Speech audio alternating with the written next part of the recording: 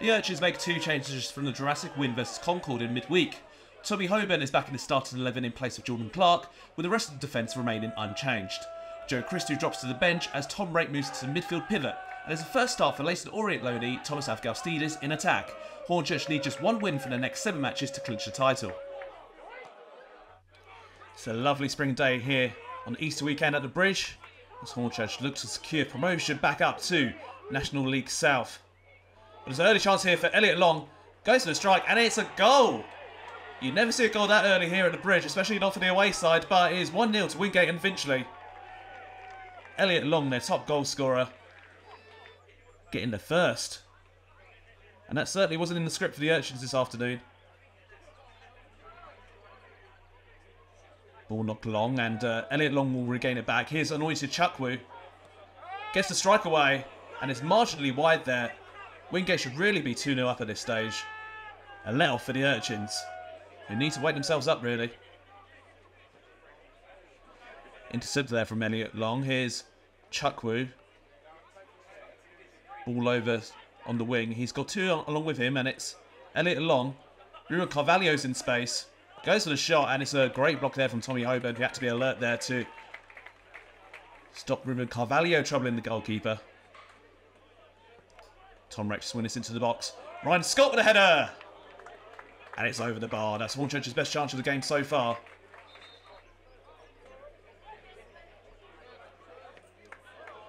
Cleared by Jack Taylor. Has gone very far though. Here's Elliot Long.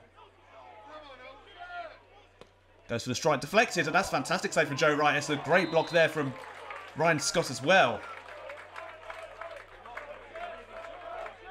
Great stop from the Hornchurch keeper, who has had a bit to do this game so far. Great play from Long.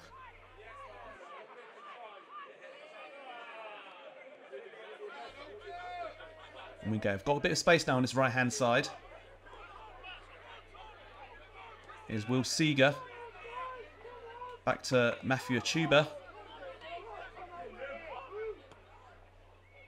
And it's Elliot Long again. Goes for the strike. It's 2-0 to Wingate and Finchley. Long gets his brace. Fantastic ball from Will Seeger there into the box. And the Urchins just don't have the answers today. Joe Wright to hit this one long.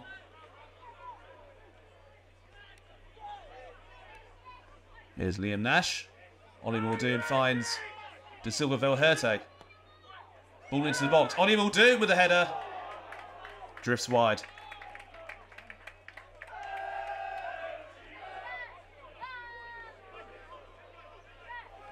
Wright's ball is intercepted by Rama Garrett Douglas. Ball over to Chukwu. He's got plenty of time, but blasts it straight over for a conversion, if we're talking rugby here. How he was given that much time in the box, nobody knows. But should have done a lot better with that one. Long throw. Ryan Scott gets his head on it. Makisi Evans with the strike. Coming on to make his debut. Claims of handball waved away.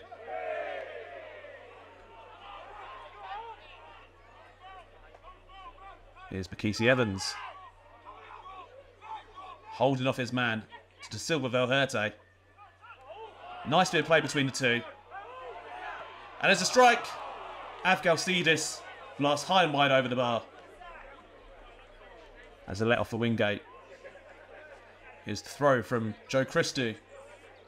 Ryan Scott gets his head on it, and it's Ollie Muldoon! Hornchurch get one back. They've got 7 minutes to find another. Time is against them. But if anyone can do it, the Urchins can. Ollie Muldoon find himself in a great position in the box. Fantastic knock on by Ryan Scott. Just evades the defenders completely. They have no idea where he is. Great finish. Christou tried to find De Silva Valverde, but it's intercepted well. And Garrett Douglas sprinted away. Great challenge that by Christou to hold him up a bit. Garrett Douglas, and intercepted again from Christou, making amends for giving the ball away earlier. Zach Newton making a nuisance himself. Here's Long, looking for his hat-trick now. Gets past one, gets past two. Great stop from Joe Wright, but the follow-up is on. And it's blocked by Christou. De Silva Valverde being chased down there. The ball's given away. Is Matthew Achuba. Smothered well by Joe Wright. And the counter is now on. Joe Wright launches upfield. Looking for Liam Nash. Can't quite find him though, but Ollie Muldoon will chase the ball. And his challenge. That looked like a nasty one. The referee's going to his back pocket and it's a red card for Ollie Muldoon. And that looks to be the end of the game for Hornchurch, who suffered their first home defeat of the season at the end of March. And it looks like the title is going to have to wait for another day. Possibly away at Canvey.